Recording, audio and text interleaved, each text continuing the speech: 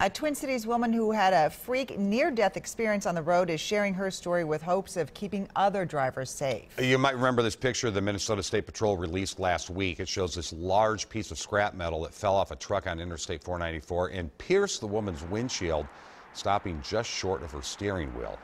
WCCO's Jeff Wagner shares her firsthand experience and the reason why she feels she survived.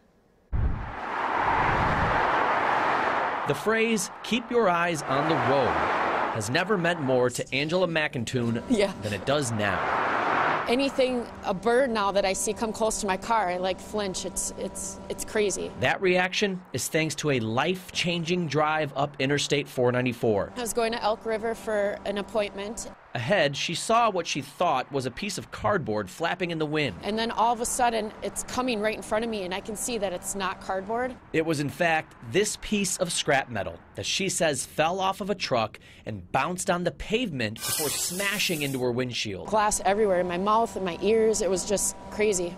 McIntoon fears the metal would have killed her had it not stopped at the steering wheel, and she feels that she's alive because she was watching the traffic ahead. If I wouldn't have been paying attention and been able to pull over and slam my brakes on, I mean, who knows how far that metal would have went through my vehicle. That's why she's warning drivers to put their phones down and keep their eyes up. She also has a message for anyone hauling a load. All these people that are traveling, whether it's a boat, whether they just have a little mini trailer on the back, like, make sure your stuff is secure because anything could happen. Jeff Wagner, WCCO 4 News.